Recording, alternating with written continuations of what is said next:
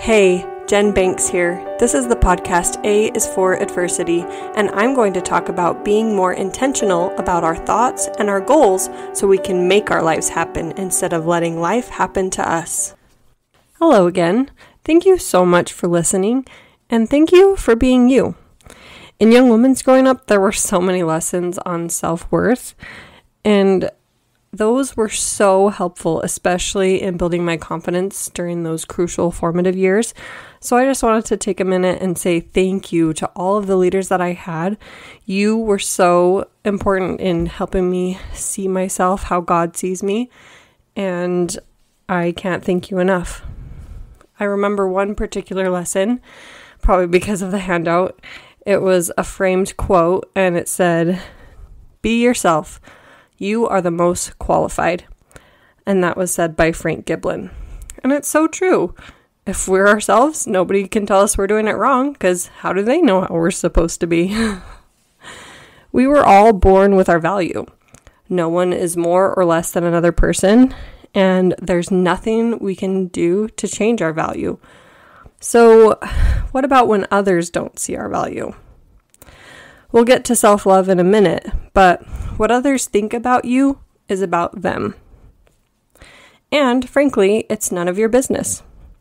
This goes back to the model I shared in the first episode.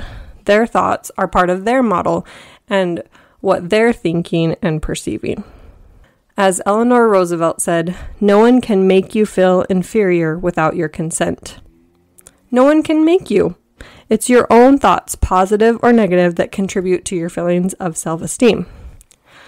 No one is that powerful, really, to control you and your thoughts that way. It's up to you how you feel about you. It's your job to love you. And if they don't love you, well, they're just missing out. You don't need everyone to love you, and it's just your perception of whether they do or not anyway. I didn't used to know this. I didn't used to think this way, and obviously I'm still working on it. But one time, Jody Moore, in one of her earlier episodes, challenged her listeners to think of an experience that they view negatively.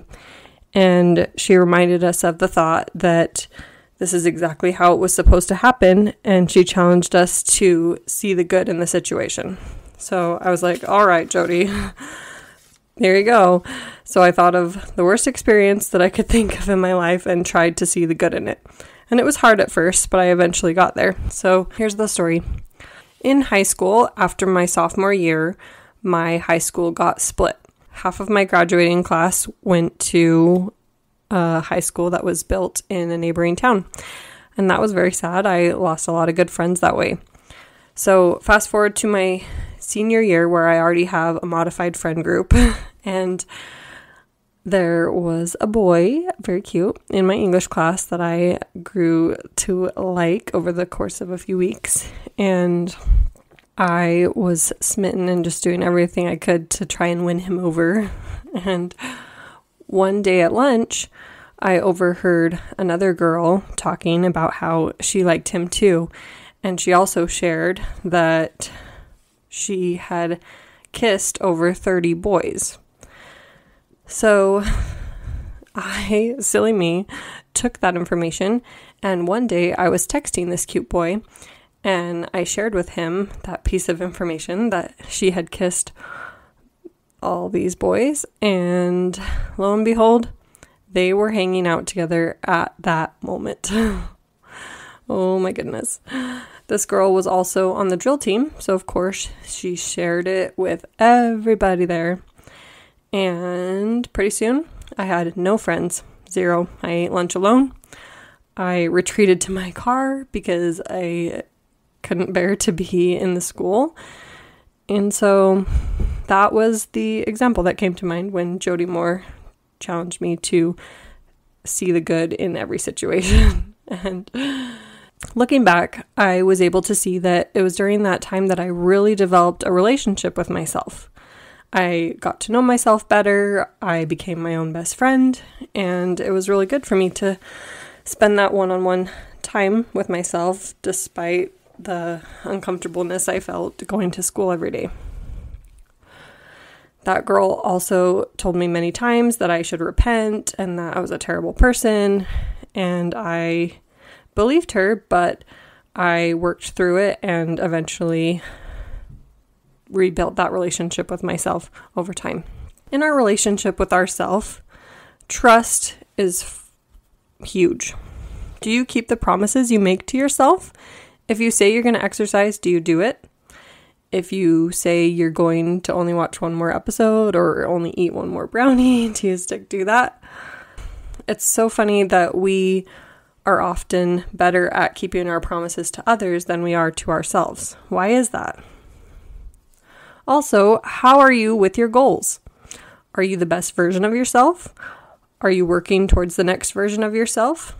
In the next episode, I'm going to talk a lot about goals and holding ourselves accountable, so stay tuned for that. And lastly, compassion. Are you compassionate with yourself? When you make mistakes, do you say, "It's okay, I love you anyway"? How do you show up when you're around other people? Do you show up in a way that you think they want you to? There's a quote by Raymond Hull, and he says, "He who trims himself to suit everyone will soon whittle himself away." And I think that's so true. When we're with other people and we're not genuine, we're just a watered down version of ourselves. It's also just your perception, like I said, of how you think that they want you to be. So you might not even be right. Also, I'd like to offer you the thought that what if they're wrong about you? They can be wrong, and you know you best. How do you love yourself more? I'm going to go through 4 ways that we can better love ourselves. First of all is affirmations. I'm sure you've heard of the 5 love languages. Well, mine is words of affirmation.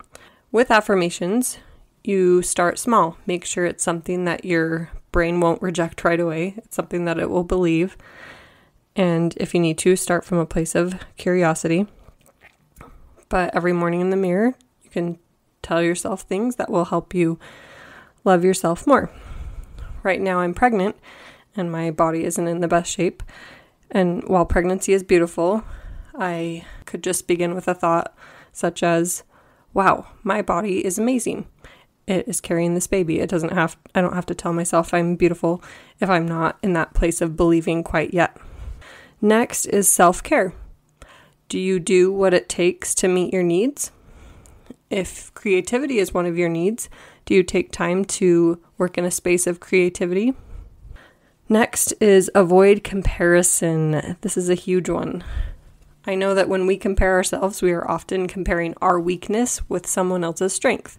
That's not very fair. And then lastly, get to know you.